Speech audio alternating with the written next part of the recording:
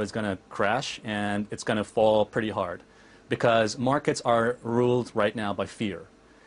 Investors and the big money, the smart money, I'm talking about the big funds, the hedge funds, the institutions, they don't buy this rescue plan.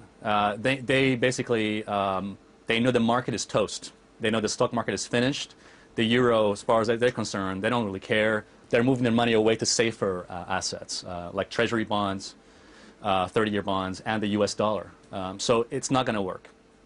We keep hearing that whatever the politicians are suggesting, and admittedly it's all been rather woolly so far, isn't right. Can you pin down exactly what would keep investors happy, make them feel more confident?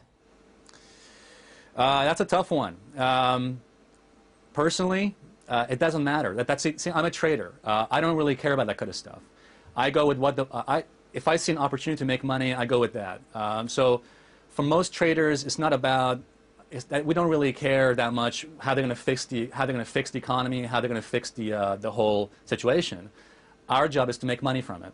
And personally, I've been dreaming of this moment for 3 years. I have a confession, which is I go to bed every night, I dream of another recession. I dream of another moment like this. Why? Because people don't seem to maybe remember, but the 30s depression, the depression in the 30s, wasn't just about a market crash.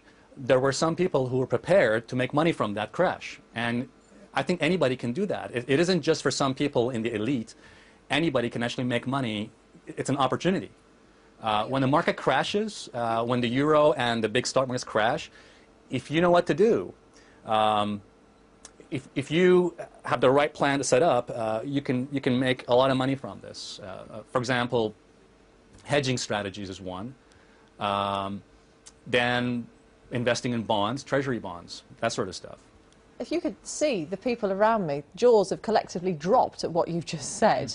I mean, we appreciate your candour, however, it doesn't help the rest of us, does it, or the rest of the Eurozone? I would say this, listen, I would say this to everybody who's watching this.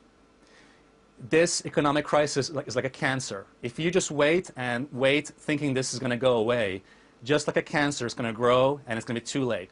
What I would say to everybody is get prepared. This is not a time right now to wishful thinking the government is going to sort things out. The governments don't rule the world. Goldman Sachs rules the world. Goldman Sachs does not care about this rescue package, neither does the big funds. So actually, what I would actually tell people, I want to help people. People can make money from this. It isn't just traders. What they need to do is learn about how to make money from a downward market. The first thing people should do is protect their assets, protect what they have. Because in less than 12 months, my prediction is that savings of millions of people is going to vanish.